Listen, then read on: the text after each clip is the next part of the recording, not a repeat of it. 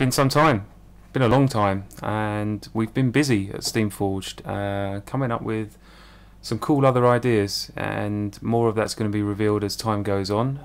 But I would very much like you to keep an eye on what's going on at Steamforged, and in return I'm going to post a couple of little videos of stuff that I found out over this year. And one of the most exciting things I found out, well, that's not exciting, we're talking about a wet palette, so it's not really exciting at all. But if you've ever bought one of these bad boys and been slightly disappointed like I have, then I will give you a hack now that will make this work exactly how it was supposed to work.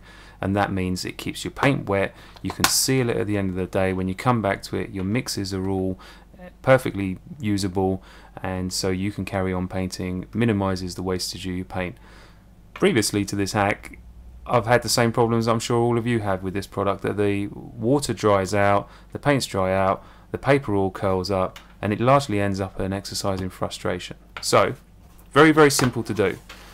As you know, with a wet palette, you have a sponge on the bottom that basically holds a reservoir of water, and as you can see, I've got this sponge very well soaked, you know, so there's basically water right the way up to the surface. What you do is you grab yourself a piece of kitchen towel, fold it in half.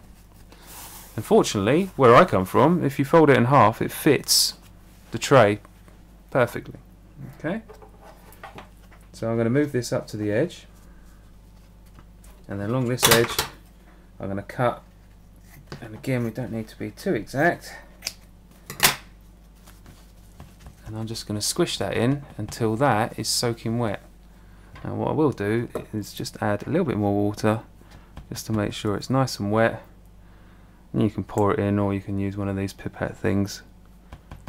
Okay, so now what we've got is essentially a seal over the water reservoir that's underneath that helps to reduce the amount of evaporation. And that's the problem with the design of the P3 wet palette, is the paper that they put in is actually smaller than the actual unit itself, which means that the water evaporates around the edges, the paper curls up, doesn't retain the moisture, and the whole unit just fails. So it's a little bit of poor design, but we can make it work. Okay, so now we've got this here, we take a sheet of paper, and you can see all the Twitter addresses that you need, and of course there's one more that we need to add, which is going to be of interest to you, which is www.steamforged.com. Okay, so back to the thing. Put this in as normal, let the paint soak through, the water soak through, and then quite importantly, add a little bit more water, make sure it's nice and wet. You want this to start off being very, very wet. Okay, and stretch it out so it's got no wrinkles, and you're good to go. Take your little bit of offcut, just fold it up, just make sure you don't have any pools of water, and in theory, if I've got this right, I'll take my current favourite paint in the world, coal black, take a little dab of that, we'll add it to the palette, and as you can see, no spreading, and that is going to stay as wet as I want it to for as long as I want it to while I'm painting.